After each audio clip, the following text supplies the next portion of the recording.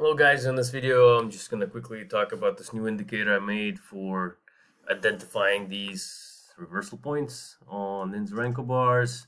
And the indicator is actually very easy, but I find it, just one of those interesting ones.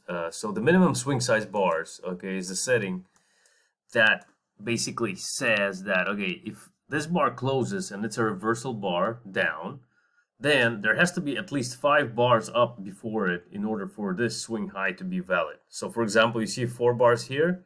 So this one I consider, well, the indicator considers with this settings an invalid point. So this is skipped, and then it prints it here. Okay, so and obviously when we break down, so for example here, swing low, okay, and it will print a signal -1. And if we break out the swing high, okay, so for example here, it'll print a signal 1. So for your bloodhounds and strategies connection, okay. So very simple indicator, guys, yet useful, and source code and code review provided as usual.